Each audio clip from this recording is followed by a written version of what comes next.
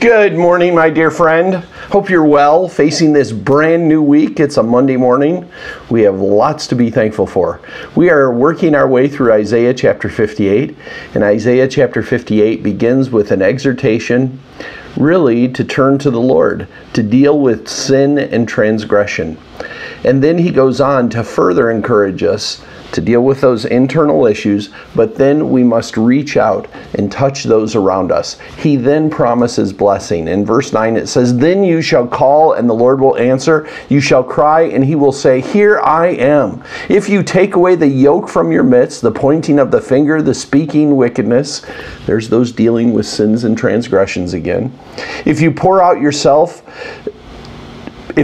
yourself out for the hungry and satisfy the desire of the afflicted, reaching out, touching the needs of others, then shall your light rise in the darkness and your gloom be as the noonday. And the Lord will guide you continuously and satisfy your desire in scorched places and make your bones strong. And you shall be like a watered garden, like a spring of water, whose waters do not fail." And this next phrase for today, "and your ancient ruins shall be rebuilt." In other words, the Lord will restore those things which have been torn down and lost because of problems in our life.